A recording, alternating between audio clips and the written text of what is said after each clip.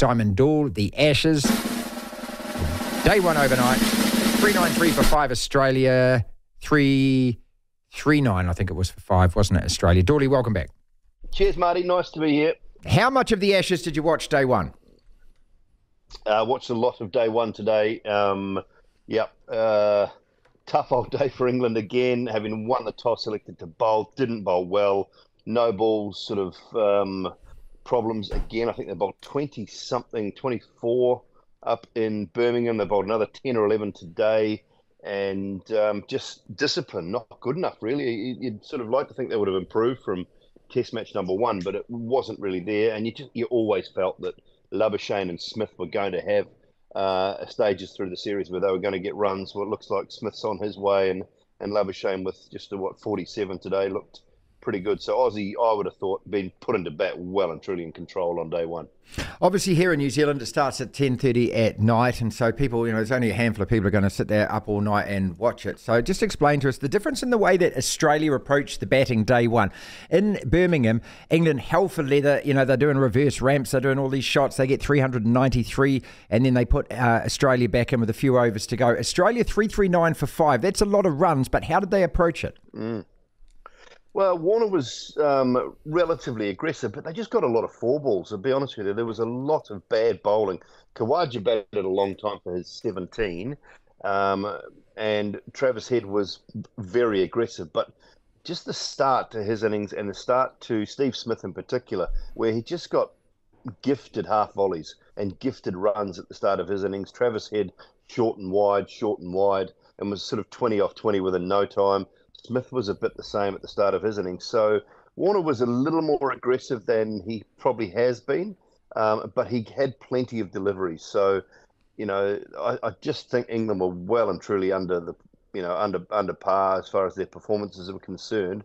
Broad's gone at 4s, Robinson's got it over 4s, Tung's gone at nearly 5s, Stokes only bowled 3 overs. So, Aussie approached it with...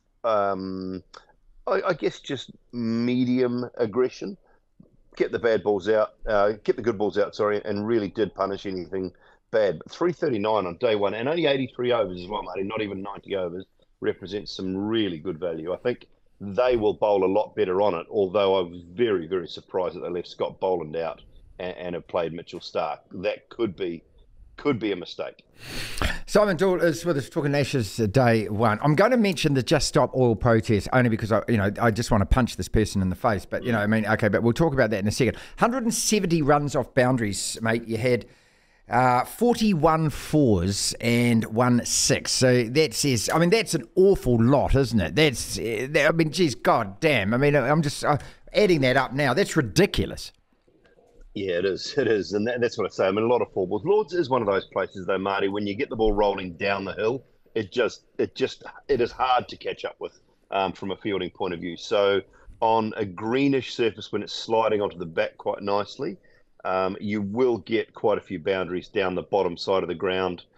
For those that are not sort of familiar with Lords, if you think about a cricket ground or think about any surface, think about a rugby field, the length of a rugby field, not the width. And you imagine if it sloped 12 foot from one end of the rugby field to the other end. So basically you are playing uphill one half and completely downhill the other half. That is exactly what Lords is. It's around about 100, just over 100 and something metres from top to bottom, and it slopes 12 feet.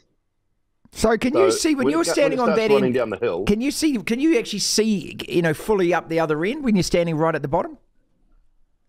You can, but if somebody was to lie down and you're at the top and you're no chance of seeing them. Right. There's those sorts of things that can happen. It's crazy. It really is. The first time you step out on the ground, you actually, it is a really weird feeling.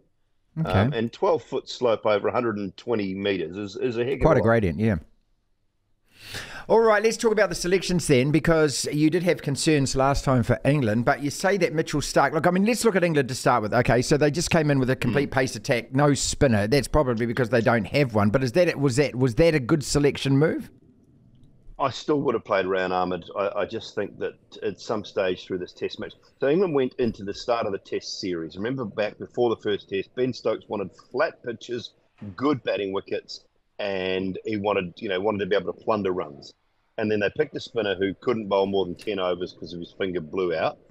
And so from test number one and prior to the Ashes and all the talk, they've changed their tack completely to test number two, asked for a green seaming pitch and played four seamers and tried to bowl first. So they've completely changed tack all of a sudden after one test match loss, where they picked completely the wrong side in the first test. So there's some real questions have got to be asked now about this selection policy first and foremost, and the tactics. And are they just sort of flitting and farting between games and not really sure what they're doing? Have they run, and are things starting to unravel quietly behind the scenes? Because you just don't change your tactics after one test match completely and go somewhere else because you haven't got the right side or the right attack. I think Rehan Ahmed should have still played.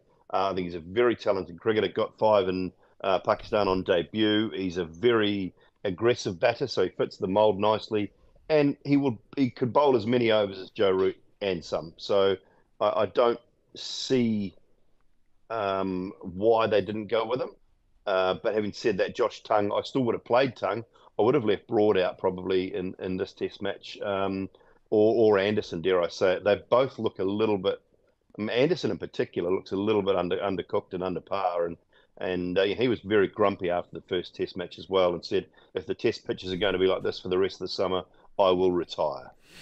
Maybe Bazball's starting to fray a little around the edges, because also they won the toss. You'd expect them to go after it, but this time they're playing a little conservative. Mitchell Starc is bowling. He's him, Cummins, Nathan Lyon and Hazelwood are still to bat.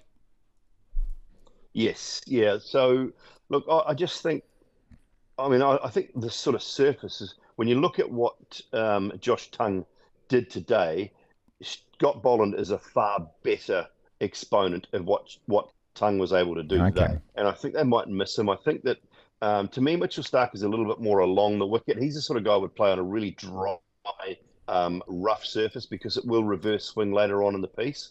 On this sort of pitch, on a green one, I don't know that I would have played him ahead of Scotty Boland. You're not going to leave Cummins out, and you're not going to leave Hazelwood out. So that was their only option. I can understand they're trying to get through, 5 test matches, and probably will use Starc and Boland in and out a little bit throughout the series. But yeah, this is one where I would have played Scotty Boland. But look, they're in the box seat, and they've still got batting to come. If they can scrape anything above 400, 450, is a very, very imposing first innings total, I think. Simon Doull with us. The Just Stop Oil protesters. Okay, so they've done snooker, they've done Premier League, they've done rugby. We expect them to be all over Wimbledon. Here they go, they run onto the pitch here. And look, the danger is when you take the law into your own hands, like Stokes did, Warner did, Bairstow did, trying to wrestle these idiots off the field. You know, we saw it with Terry Alderman. I mean, you will actually remember this story when he tried to tackle a streaker, I think, did his shoulder, and that was pretty much stuffed his whole career, didn't it, back in the Ashes, back in the 80s, I think it was. Oh, look, I'm a protester from hell and from way back and all of that kind of stuff, but this stuff makes me so angry now. I think that what sport has done, mate, is it's opened the door to these morons by, every time we put a rainbow flag on something, and I'm not picking on that particularly, but I'm just saying every time we allow protests to come into sport, people like this then get the clue and the idea that you've got a static audience, a massive audience, a live audience, cameras and everything else. There's no better place to do it. Go and do it at the UFC and see how well you actually get through that crowd if that's the case. Go and do it at Putin's Economic Forum or something like that. I'm starting to get really to the stage now where, I don't know, I mean, these guys, something's got to be done to stop this. Yeah, what can you do, though, I guess? I mean, the tickets weren't cheap, so they've obviously shelled out a bit of money to pay for the tickets first and foremost to get in there, and then they've done it within 2 balls. So they're not interested in the cricket at all. They're only interested in the eyeballs and the protesting. I think the reason that the guys took it into their own hands a little bit is because if they had got that onto the pitch itself, it would have delayed the test quite considerably. So all they were trying to do was keep them away from the actual pitch area. The outfield, whatever it was just able to be sort of dusted off and carry on the game. So I think that's the one reason why you saw Stokes and Warner and Bairstow in particular just try and keep them off the actual playing surface. I don't, I'm not a protester. It's not really my go. I understand that people have passion and causes and things that they believe in, and is that the right way to go about it? Not in my opinion, but geez, I'm not that way inclined. So I honestly don't know.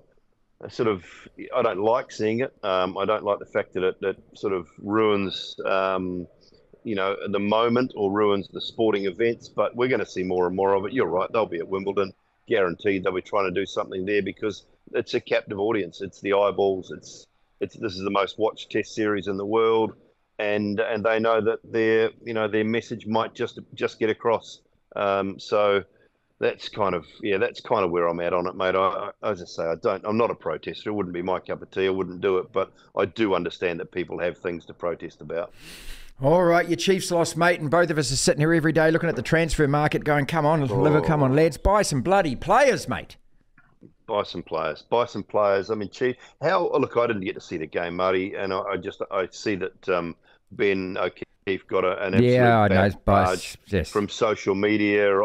Is it just the normal sort of stuff? The Crusaders were just too good on the day, and they just know how to win. And is that the case? Was it that bad? Yeah. I don't really. Yeah. No. Look. I don't know. I don't indulge in the social media commentary and mate, because I just think these people are idiots, morons, and serial masturbators. But in terms of the Crusaders, you're exactly right, mate. I mean, that's all it is. I mean, they're just too bloody good. When it come down to it, the last 15 minutes, they didn't make a mistake at the breakdown. They pressured. Yeah, and they actually force. What they've always done is they've forced the opposition, much like the All Blacks used to do.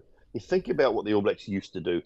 They would force the opposition to make a mistake. Yeah. And it didn't matter how they won or when they won, but as long as it was before the final whistle went. They could take 80 minutes. They could take 81 minutes. The Irish game, all these sorts of things. And it's just kind of what the Crusaders have done for a long, long period of time. They're a very disciplined outfit. They make the other side, force the error. And they will pounce on it at some stage. It might not be then and there, but it might be down the track. But they make you pay for it at some stage. And geez, it just sounded like a very similar scenario to ones I've seen for many, many years, sadly.